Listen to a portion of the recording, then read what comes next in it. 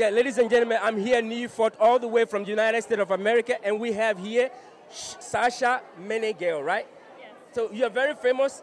You're the daughter of Sasha, which is also very famous. Now, the first question, I'm a man. It's like, for you to go on a date, what kind of hairstyle will you use to convince and win your boyfriend?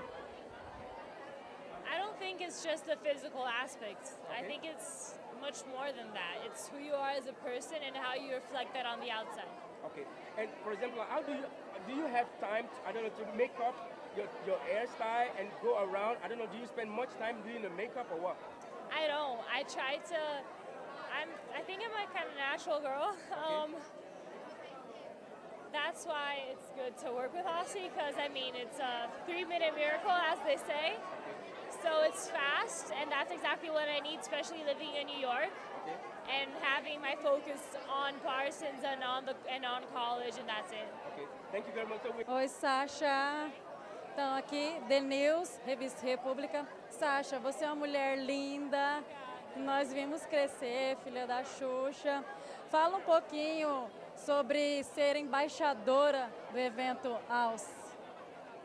É incrível poder ser embaixadora de um produto que eu já conhecia, que eu já usava, que eu já amava, e eu conheço já há bastante tempo. Então é uma história que eu fiquei muito feliz, eu nem acreditei quando me chamaram, quando recebi o convite. Então você já usava Aussie.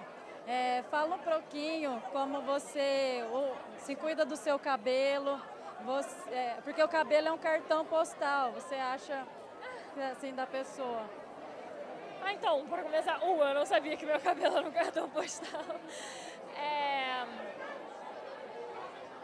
Eu queria dizer que eu tenho muito tempo para fazer hidratações e ficar horas me preocupando com isso, mas eu não tenho. Então, eu tento fazer hidratação pelo menos uma vez por semana ou 2, e eu vou seguindo a vida.